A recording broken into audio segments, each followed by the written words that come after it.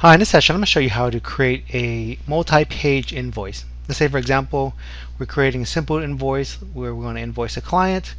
We have our company name, street address, phone number, and a bill to with the information. We can also put an invoice here if we want it, invoice number. I can just add that in here. And we can just put hash marks here. Right, and then I'll just bold that. Let's say we have an invoice number here, and then we have a table that has the date of the items, description, and the amount. And let's say at the bottom we want to show that we have a subtotal for those amounts. Maybe there's tax involved, and then the total adds the subtotal and tax. So the subtotal, basically, this is a table here. It's using the table feature of Excel. And what the subtotal does is it subtotals the above amounts. And this tax here, it is basically just a subtotal times some local tax percent. This one's 8%, 0.08. And the total is just the sum of the subtotal and tax, or miscellaneous fee. We have this thank you for your business.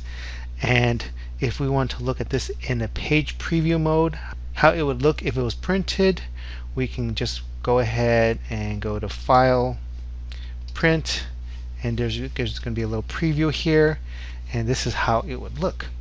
Let me go and press Escape to get out of this.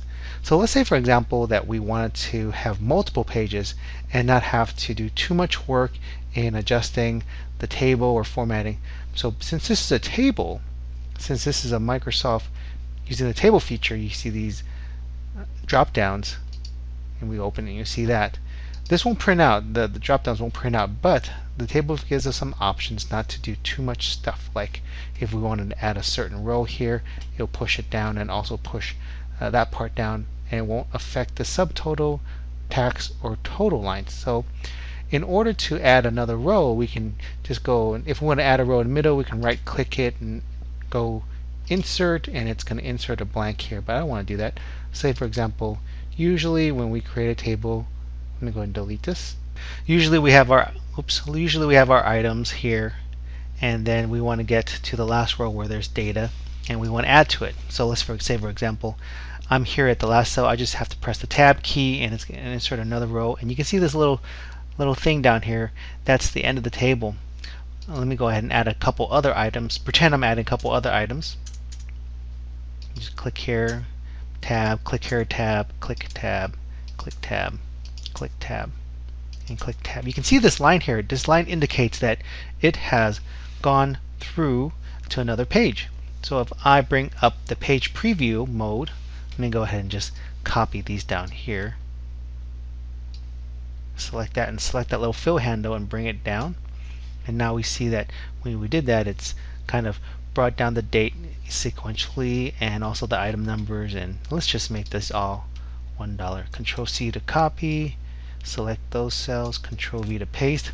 Now if I bring up page preview mode, I can go on to File, Print, or I can just press Control P to print, and it'll bring up the print options, and I can see that I have this first page, and it could say page 1 of 2, and it also has the bottom here, make all checks payable to. And if I select the next page, you'll see that this part has also copied over. Basically, it's printed over, and you have the next line of items, and then you have your subtotals there. So I'll show you how to do that. Let me go ahead and press Escape, and let's go into how we're going to do that. Let me go ahead and just copy. I'm just going to copy these because these are basically just text cells. I'm going to copy up to row 13.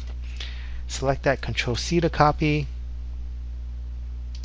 and then Control V to paste.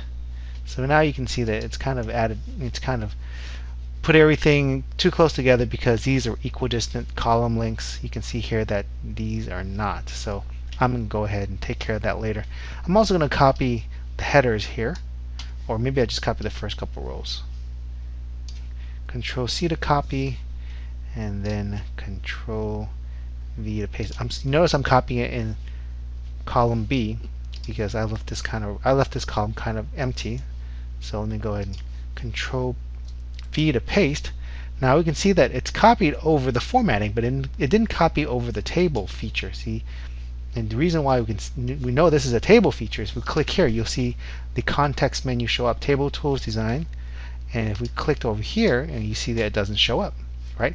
So in order to turn this into a table, we can go and just select that and go Insert Table, and it's going to pick it out that understand that my table has headers, and we'll make sure that that's checked, and where the data is of the table is just going to be B14 to D16. B14 starts here, D16 it ends there. We'll just use that for now. Click OK. So now we'll just kind of start to increase the column links. Let me go and double click that to auto fit. This one I want to make this a little bit longer. Alright, that looks good, and maybe double click this to auto fit the contents. So this is the biggest text content in there, so it's going to auto fit that. That's okay. So now we have our header here information, and let's say that let's increase this table a little bit. So let's bring that. I can select that. As long as I select that down there, it's going to bring it down. So I just have to select this and I'll bring it down maybe up to 40, maybe up to 50. Let's see how far that goes. Okay, so we have it up to 50, and I can start it off. Since I started this, it started with January 1st and January 2nd. If I double click this, it's going to sequentially double click this fill handle. Actually, I can just select these two cells. If I double click that fill handle there, you see a little square there, it's going to copy it all the way down and increment it. So you see how it's incremented it, 1, 2, 3, January 1st, 2nd, 3rd, 4th, 5th.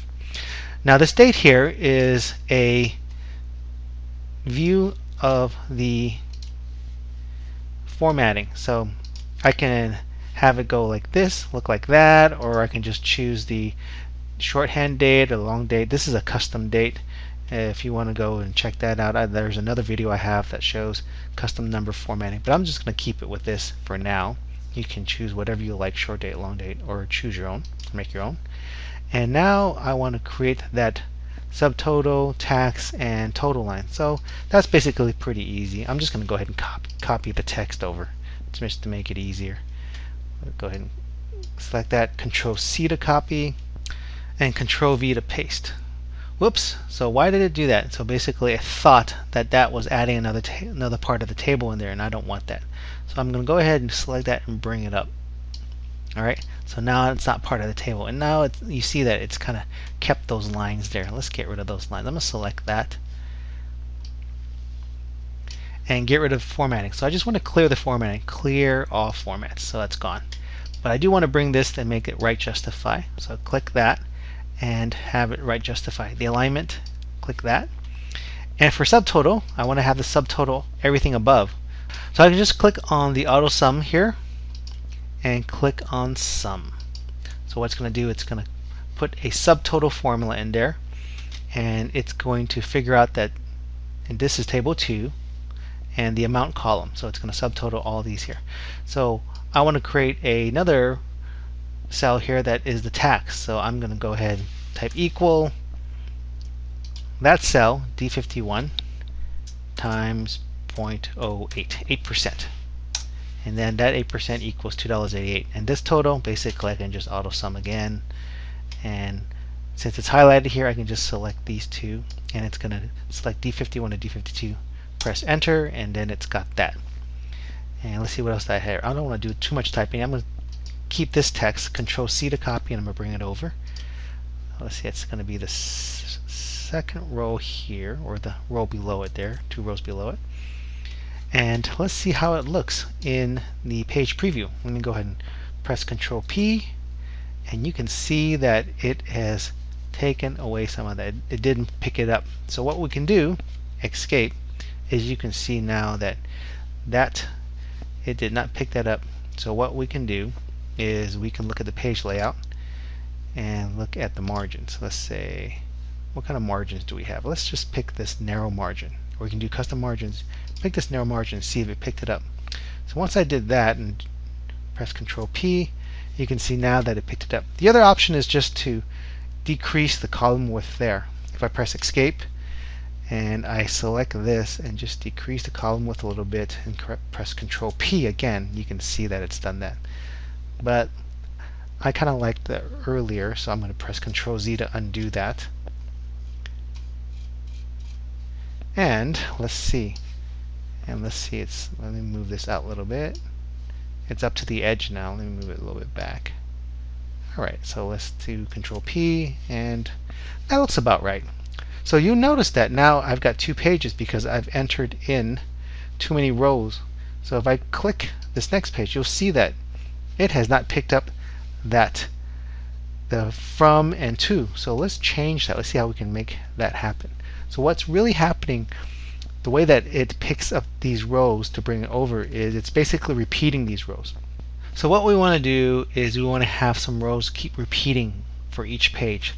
So under the Page Layout tab, under Page Setup Group, go ahead and click this arrow here, and it will give you the Page Setup window. And what we want to do is we want to go to Sheet, and we want to repeat some columns. So we click on this cell here, and what we want to do is we want to repeat these first 12 columns. Maybe we'll add an extra column here for some space. And once we do that, there's a print preview here. And if I press the forward next page button here, you can see now it has added that. And so one thing that we've noticed here, that now it just kind of had that total there. So what we might want to do is cancel out of this, press Escape, and when you have those kind of situations, maybe you just want to add a couple extra lines. Press Tab, Tab, Tab. And then if we go into Print Preview, Control P, you can see that now it's printed at that. So it's kind of up to you how you want to do that. You might want to just add additional lines and have this there, or add some text here. You add some additional text here to make a little bit of a commentary on thanking them for their business, or some notes or whatnot. So that's okay. So how do we get that make checks payable on the footer? Well, that is something where you have to insert a footer. Let me go ahead and press Escape, and that is under the, I believe it's under Insert, Footer. So we can go all the way down to the bottom. That's the header up there, or we can just go up here a little bit here, click to add footer if you have this option, or you can go under here to add it. But since I already got this page, I'm just going to click to add footer. I'm going to go make checks payable to